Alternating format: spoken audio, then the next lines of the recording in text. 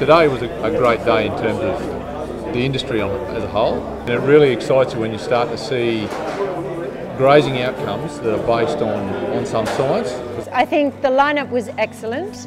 It was a nice sequence of speakers. The energy is definitely here. You know, people are really buzzing, the information, people are feeling more confident about making decisions. It's critical that these events happen. It's been a great day to demonstrate the power of the community getting together. It's really critical that people attend these and attend them well. The value that we've received as guests and also as attendees of the day is immense.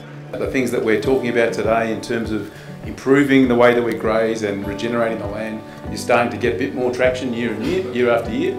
And I'm hoping next year maybe we can get double the size. All these people have been doing it for such a long time, and they're people that we've looked up to, and yeah, really excited to have got the chance to listen to them and meet a lot of them. All the feedback from everyone I've spoken to about the event today has been really positive and really exciting. I think it was a fantastic event, and I think everyone got a lot out of it.